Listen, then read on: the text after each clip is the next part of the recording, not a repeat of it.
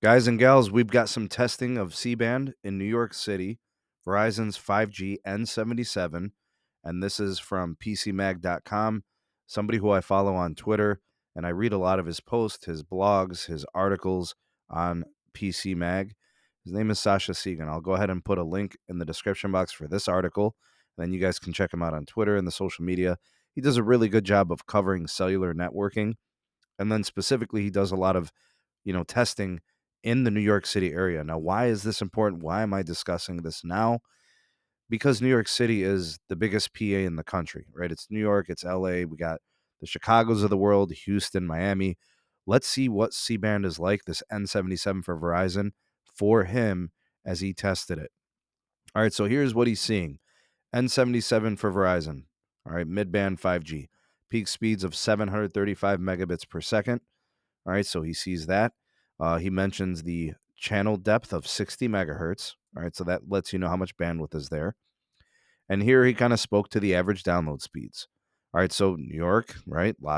It's densely populated, a lot of people. Average download speeds of 534 megabits per second. He tested in Bed-Stuy, Brooklyn. All right, he tested in Queens, and I think he mentioned some other parts of the city. All right, so 100 megabits is the worst. 733 down for peaks.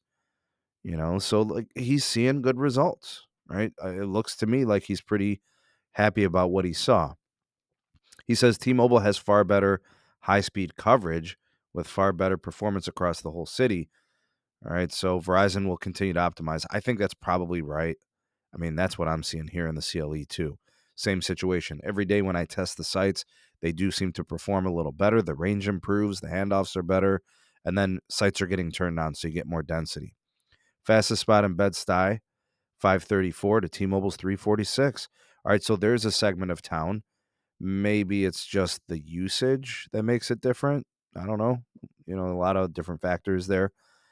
Okay, so he mentions LA seeing 859, Pittsburgh seeing 586, Indianapolis 413. So we have metro areas, that are getting this, that are performing pretty well. Looks like he was testing on an S21 Plus. All right, and he mapped it or has a map. Okay, so this must be the areas where they have no C-band. Who knows? Maybe this is all airport impacted exclusion zones.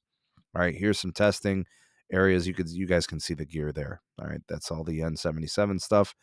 Pretty good stuff. I'm glad that he was able to share this. And I know day one he spoke about like how he wasn't able to find it. I'm just thinking sites weren't on yet. And then as the days went on, they were getting turned on and he was able to connect to it. Here's some maps for it. And then here he talks about the exclusion zones, JFK, LaGuardia, they're all impacted by the whole FAA airline industry situation. And, that's all going to, I've hopefully changed soon here in the next 6 months. But the exclusion zone is 2 miles from the airport, so, and that's going to impact a place like New York City for sure. There's a lot of people in and around those airports. All right, here's some, best C-band performance in Brooklyn. There's worst case in Queens. You guys can look at some of those numbers if you like, download speeds and upload speeds. And then here's spectrum used. You guys can see the carriers and what they're doing there. And, got a pop-up. No thanks right now. Anyways, let me know what you guys think about this. He's saying he's testing 0.37 miles. I'm getting over around a mile or better. I don't know.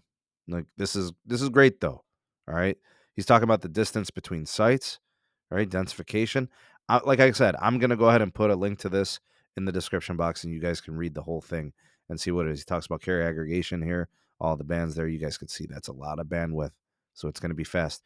Thoughts and opinions down below on what you guys see here, the data and his article. And give this video a like and a share. Subscribe for more. Turn on bell notifications so you never miss an upload. Links in the description for my Twitter and email, my Patreon page. Support us. Get early access to videos and content not found anywhere else. And you get exclusive content not found anywhere else. And discounts on Los Mobile. That's it for this one. Good article from Mr. Sasha Segan. Thanks for providing it, sir. We'll tag you on Twitter and let you know we appreciate you. Thank you. We'll see you guys on the next video.